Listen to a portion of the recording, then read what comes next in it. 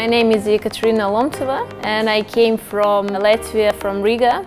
I'm the fourth year logistics engineering student in the Hazet University of Applied Science.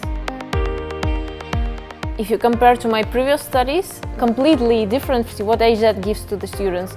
Because here, in every subject, in every lesson, you have practical science, you have practical projects. So everything like the theory you apply into the practice in every subject that you have. Every student try to develop themselves during their studies.